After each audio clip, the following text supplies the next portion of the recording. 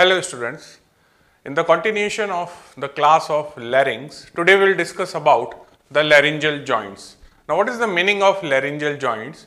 That there are joints which are present between the laryngeal cartilage. So let's see what are the joints present between the laryngeal cartilages. So there are three joints which you will find between the laryngeal cartilages. These joints are, the first joint is known as cricothyroid joint.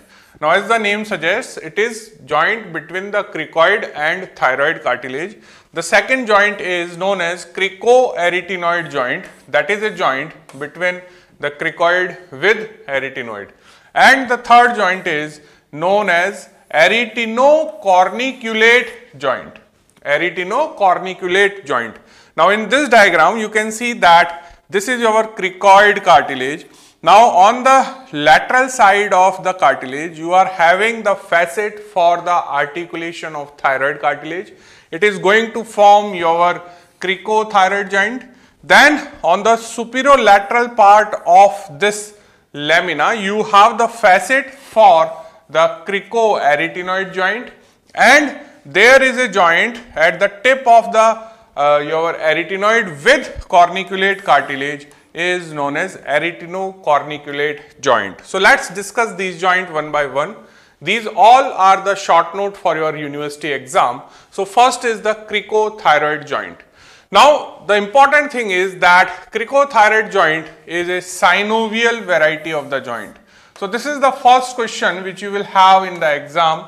Now the second thing which you know, as the name itself suggests, it is a joint between the inferior horn of the thyroid cartilage and the facet present on the lateral side of the arch of cricoid cartilage. So you can see in this diagram that this is the area which is representing the joint, which is the inferior horn is here, and you have the facet on the lateral side of the arch of cricoid cartilage. Now this joint is having the capsular ligament just like the any other synovial joint, and the capsular ligament is strengthened posteriorly by a fibrous band. Now what are the movements take place at the cricothyroid joint? Now when you will see this cricothyroid joint, the primary movement take place is the rotation. Now for the rotation you have the transverse axis. So this is the first and most important concept which you should understand, that if we will pass in a wire or a rod from this side of the joint, it will pass through the joint of opposite side, because it is a paired joint which is present on both the right and left side. So this is the axis and it is a transverse axis, and through this axis the joint is allow the movement. So this is a transverse axis, and what is the name of movement is the rotation. That means this cartilage is rotating around this transverse axis. So around this transverse axis one cartilage can move backward and forward on the another cartilage. So suppose this is the transverse axis. Now around this transverse axis your thyroid cartilage will go down, will go up, or vice versa, the cricoid cartilage may go up and down. The effect of this rotation is to bring together or approximate the lamina of your thyroid cartilage and the arch of cricoid cartilage. Now this is very important concept and question for your exam, that what will happen at this cricothyroid joint. You can see that there is a gap.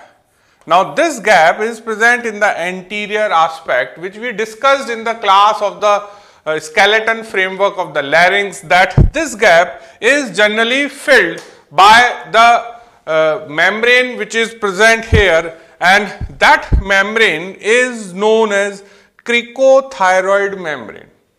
Now this gap which is present here is decreased. Now when you will have the movement on this joint, what will happen? The thyroid will move downwards. Now when the thyroid will move downward, ultimately the gap is going to decrease. Or suppose I will move this cricoid cartilage upward, then again this gap is going to decrease. So what is happening? What you are able to appreciate at the external part of the larynx by the movement at cricothyroid? You can appreciate only one thing, that is the gap between the lower border of the thyroid lamina and the upper border of cricoid arch is decreasing by the forward movement of thyroid cartilage. So it is a relative movement to one another. So either the thyroid is moving or the cricoid is moving, that's why it is known as relative movement. And this movement is explained by the two views. There are two views to understand this movement. First is the classical view.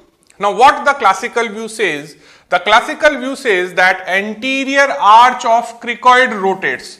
Now in the first view, which bone is rotating? The bone rotating is cricoid, and the cricoid is going in upward direction towards the thyroid cartilage. What does it mean? That the movement occurs in the upward direction by your cricoid cartilage.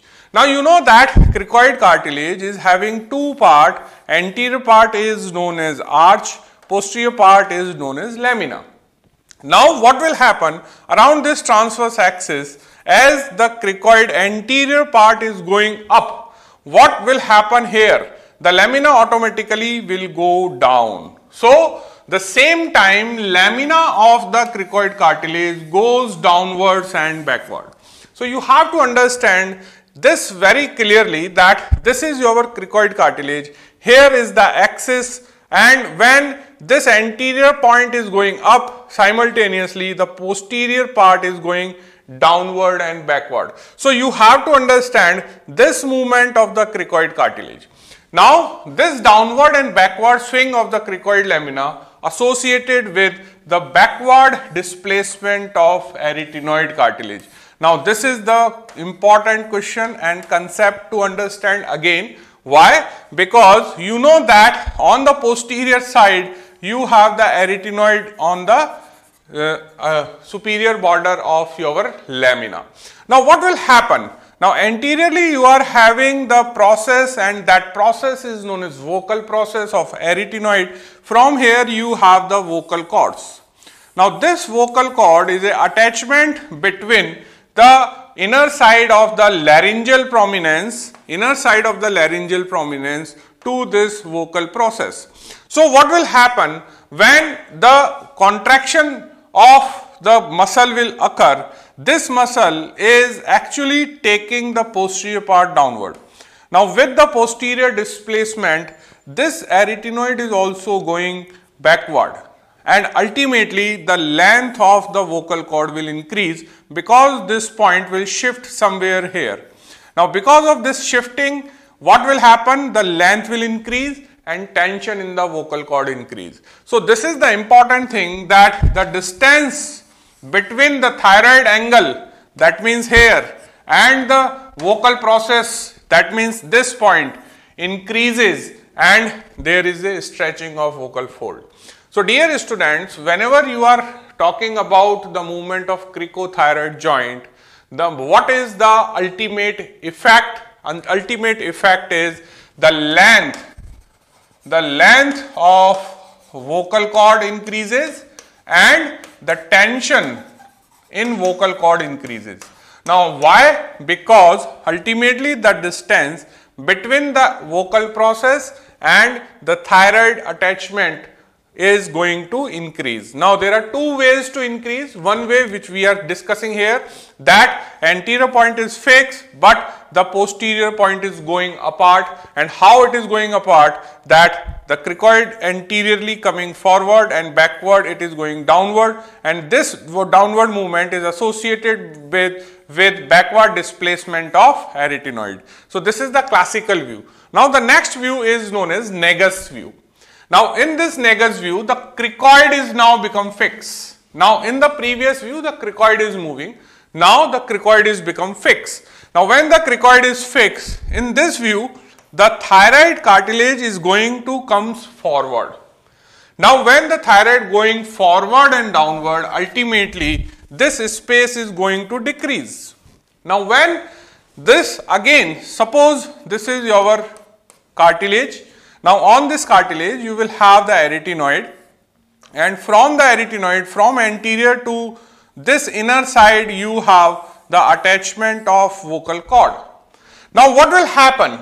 The ultimate thing is that when there is a downward movement, this thyroid cartilage will move like this.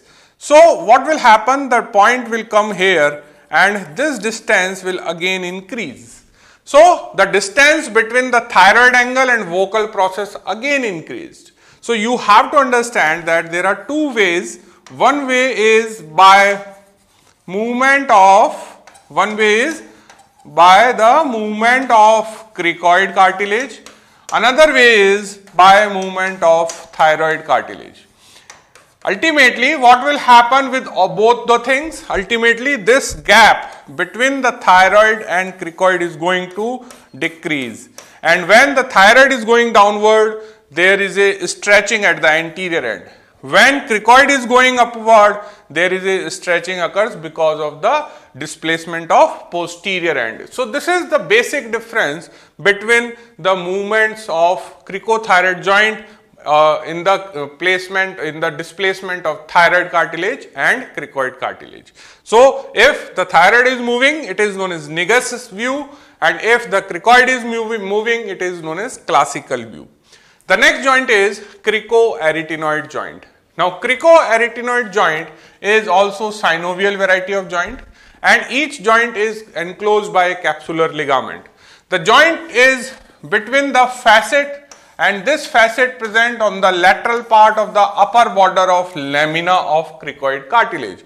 So this point is become important because whenever you are doing the movement at cricothyroid joint, the joint movement occurs because of lateral placement of the facet. So if you will see this facet is laterally placed. It is not exactly on the superior side, it is a bit laterally placed. Now it articulates with the base of arytenoid. The cricoid facets are elliptical, convex and oblique. They are not oval, they are elliptical, so they are elongated, they are not circular, they are convex. So the reciprocal surface is concave on the arytenoid. The direction of this surface is laterally, anteriorly and downward. So the direction is something like this. It is downward laterally. So again I am saying this, that the placement of the facet is important. They are placed on the lateral aspect of your lamina, and that's why this surface or the facets are known as sloping shoulders of cricoid lamina. So dear students, the important thing about the cricoarytenoid joint movement is the placement of the facet, and these facets are known as sloping shoulders because they are directed forward and laterally. So whenever the movement will occur, the bone is going away along with the sloping shoulders. As the facets directed laterally, anteriorly and downwards, the long axis of two facets intersect posteriorly. So here you can see that if we will draw the long axis will go posteriorly and meet here at around angle of 50 degree. Now what type of the movement take place at this cricoarytenoid joint? There are two basic movements. One is the rotatory movement, another is the gliding movements. Those will take place at cricoarytenoid joint. The movements of gliding and rotation are not independent, they are always associated with each other. This is again the question for your exam, and you have to understand the mechanism of cricoarytenoid joint, and you keep this thing in mind that isolated rotation and gliding is not possible at cricoarytenoid joint. The rotation of arytenoid cartilage is at right angle to the long axis of cricoid cartilage, cricoid facet. What does it mean? That this is the direction of the facet which I told you, they are laterally placed, and on this facet you have the placement of arytenoid cartilage. So the movement of the rotation is occurring around the long axis, but it is at least at the right angle. That means this is the axis and this is the arytenoid. So the axis is having a 90-degree relation with the long axis of facet. Because of the obliquity of the facet, it causes each vocal process to swing laterally or medially, thereby increases or decreases the width of rima glottidis. Now, what is rima glottidis? Now, when you will see the vocal process, from the vocal process, there is a vocal cord attached to the inner side of thyroid lamina. Now, the gap between these two vocal cord is known as rima glottidis. So, the gap between the rima glottidis decreases or increases by the movement of arytenoid cartilage. Now, the important thing which you have to understand, that because of the oblique placement, that is known as sloping shoulders of the cricoid cartilage, what will happen, that the rotation is always occur along with the gliding movement. So, if the cartilage is rotating laterally, it is not pure lateral rotation, it is rotation with gliding. If the medial rotation is take place, it is not only the medial rotation, but it is medial rotation with medial gliding. So, rotation is occurring only in this way and gliding is in this way, but there is a mixing, the lateral rotation and the lateral rotation is with gliding. In the same way, the medial rotation with medial gliding.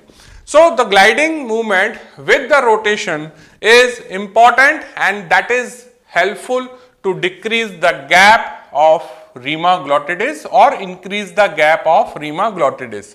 So, these movements are sometimes known as rocking movement of arytenoid cartilage.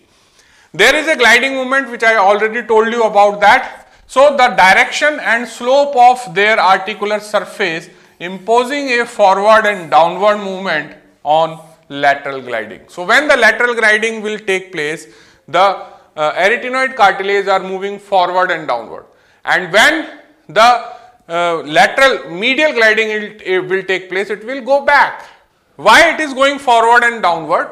It is going forward and downward because they are sloping shoulders directed forward and laterally. So, it is going forward and downward, and when the reverse movement will occur, it will come back. So, medial gliding is associated with the medial rotation, while the lateral gliding is associated with lateral rotation. And because of these two things, there is a possible adduction and abduction of vocal cord. So, here in this diagram, you can see that this is your two vocal process of arytenoid cartilage, and here you are able to see that these are the two vocal cords. So, this is the one vocal cord, this is the another vocal cord, and what will happen, that this space is known as rima glottidis is going to decrease when the both side of vocal cords approximate each other, then that means adduction. But when the abduction will take place, that time both side of the arytenoid is going away, and this is possible just because of the cricoarytenoid joint, which is allowing two sets of the varieties of the movement, that is rotation associated with gliding. So, the resulting in adduction and abduction of vocal folds. The last joint is known as arytenocorniculate joint. Now, this joint can be synovial or cartilaginous in nature. Clear? Then what about the nerve supply? These all the three joints supplied by recurrent laryngeal nerve. This is the question. It is not at all supplied by superior laryngeal nerve. All the joints supplied by recurrent laryngeal nerve, and recurrent laryngeal nerve lies just immediately behind the cricothyroid joint. So, at the end of this class of the laryngeal joints, you are able to understand that how many type of joints are there, what type of the movements take place, and what is the ultimate effect occurs on the vocal cord. If you are talking about the effect of on the vocal cord by the movement of cricothyroid joint, then you have to keep only one thing, that the movement of cricothyroid changes the length of the vocal cord and tension in the vocal cord, while the movement of the cricoarytenoid joint is responsible for the opening of rima glottides by the adduction and abduction movements of vocal cord. So this is all for today's class. Thank you.